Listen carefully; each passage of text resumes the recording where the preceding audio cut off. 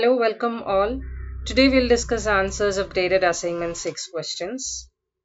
State whether the phrasal pause given in the following sentences is appropriate or inappropriate. First one, rain, rain, go away. Come again, another day. Little Johnny wants to play.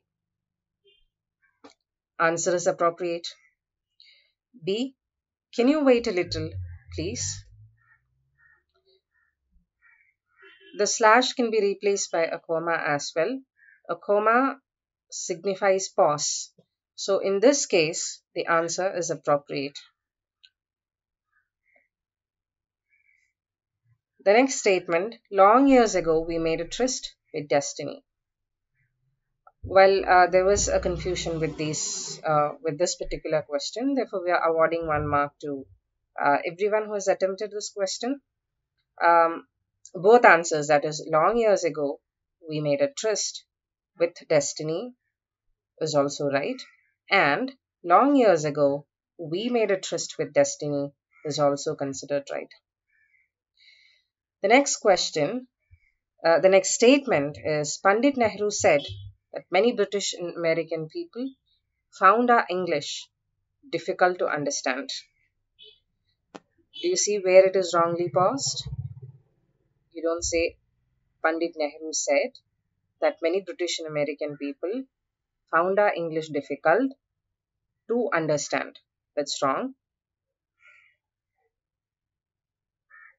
The right phrasal pause is when you say Pandit Nehru said that many British and American people found our English difficult to understand.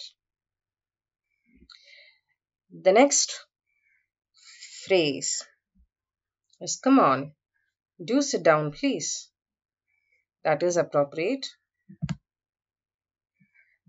The next set of questions is to tell the number of syllables these words have. So the question is, how many syllables are there in each of the following words? Choose the correct answer. 1. Glasses.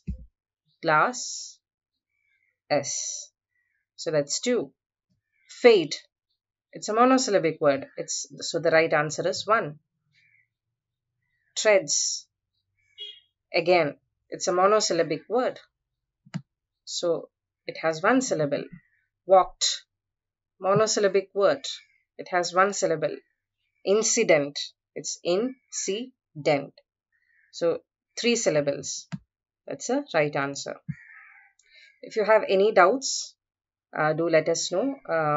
Raise your queries in the discussion forum. We'll be more than happy to help you out with those questions. So with this, we come to the end of this module.